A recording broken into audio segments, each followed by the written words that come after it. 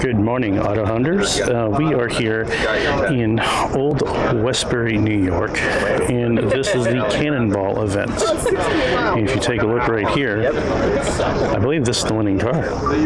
27 hours, 25 minutes. If you don't know what Cannonball is, that's a problem. It is a C2C race.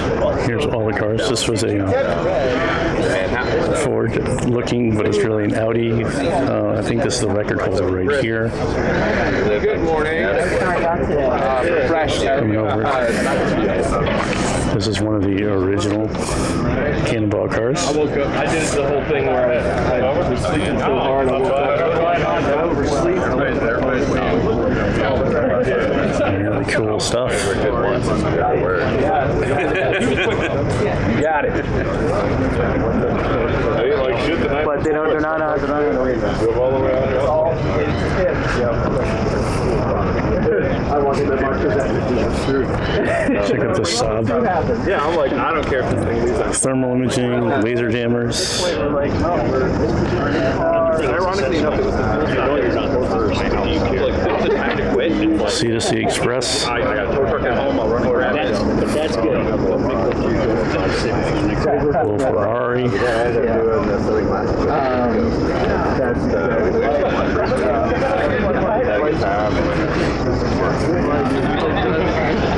Just some really neat cars around. So I drove all the way here for this particular reason. I love cars, as you all know, but the Cannonball is something that was created to have fun with getting across the country. Look at the size of that fuel tank. The whole back end is a fuel tank. I think this is Ed Bolian's car. It is, because I just saw him put that sticker on the other day.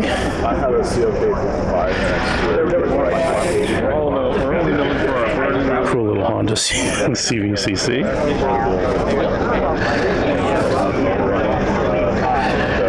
This was the original, 28 hours and 50 minutes from Red Ball Garage to the Portofino in 2013.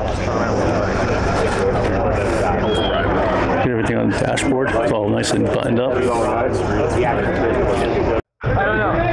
Alright, so this is a modern General Lee. Like, I don't care what you think about the Confederate flag. The TV show Dukes of Hazzard was an iconic show. No, It has the Confederate flag on the top, but that's just cool. That is so incredibly cool. Like, I'm not out here making political statements. Never will. It's just a cool car. And I love how he's got it parked underneath the trees. Here is an original Porsche Targa. This one did the 4-ball rally. The one in 1983. Again, from New York to, actually from Boston to San Diego. So,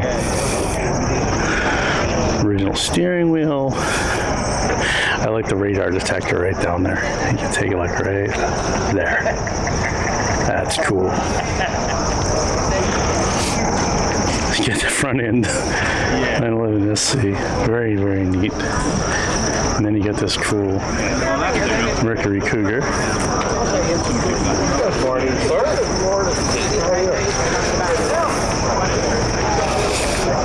With the Hurst shifter.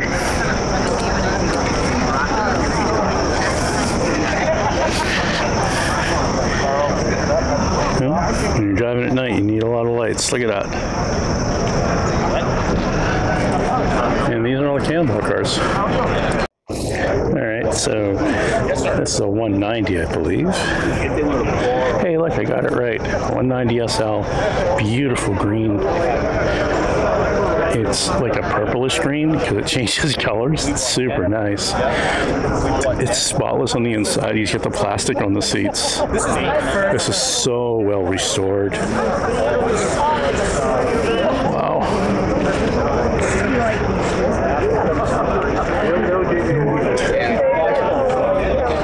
Very neat stuff. There's Ed Bolian way over there. Had a nice photograph with him. Nice guy.